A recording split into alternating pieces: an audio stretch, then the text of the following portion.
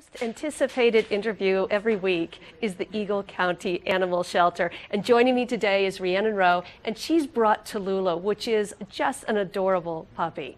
She's still a puppy. She's about 10 months old at this age? Yeah, she's around 10 months. We think she's a pit bull mix. She's spayed, she's microchipped, up to date on all of her vaccines, so she's ready for her new home.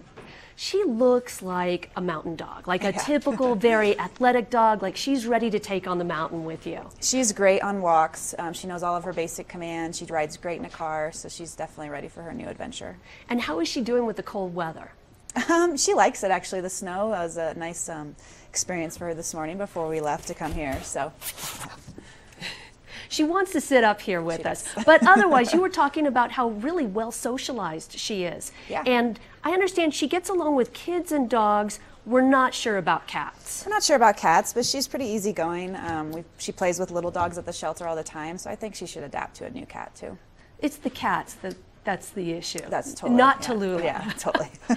Do you guys have a lot of animals at the shelter right now? Not too many. You know, we have probably about 6 or 7 dogs that are up for adoption, about the same amount of cats, but we're always getting in new ones all the time. Okay. So. And what is the process for going about and adopting from the shelter? Yeah, so Tallulah here, she's $100. Okay. So just to get started on her, we just have you fill out an application. We like to just get to know the people that are thinking about adopting her, possibly have them have her meet their dog if they have one, have them meet their whole family. Okay. And then from there, we just have them fill out an application. Usually we can do an adoption the same day. Okay. So yeah, it's pretty simple. You mentioned you have a few special programs going on at the shelter right now. Coats, can I name it Coats for Canines? Sure. Yeah, so it's kind of a new tradition we're trying to start. Just if you need a dog coat for your dog, come down to our shelter. We have quite a few that have been donated over the years. And if you have any coats and you want to donate to us, so we're always taking in new coats, and we just kind of want to make sure that all the dogs are going to be warm this winter. That's great. And then you also have a special holiday party coming up. Yeah, you know, it's more designed for kids, but kids of all ages can show up. But we're going to be doing some fun crafts at the shelter, decorating cookies, just playing with the dogs and cats there. So it's going to be on December 9th from 11 to 1, and we just ask that you call us to sign up for it. So.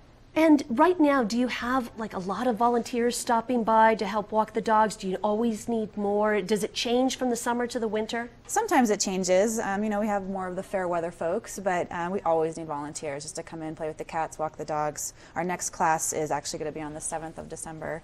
But yeah, if you're ever interested, just give us a call at the shelter. We can kind of let you know what it takes to become a volunteer. So there's a little bit of training involved before you guys let people loose with the Yeah. animals. Yeah, just a little bit, not too much. But yeah, we definitely always love to have volunteers come in. And your shelter specializes in dogs and cats, but nothing else really. We can bring in, we've had birds, guinea pigs, we've had snakes, you know, anything and everything. Just nothing probably bigger than dogs.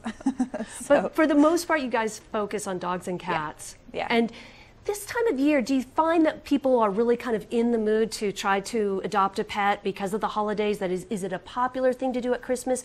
Would you prefer people didn't? Like, you know, every situation is different, so we always like to talk to anybody that's interested in adopting. We don't really see a huge spike in adoptions during the holidays, but you know, you never know. So every day is different at the shelter. Rhiannon, thanks so much for coming in, and thank you for bringing Tallulah. She's delightful, and she has really charmed everyone here at the studio.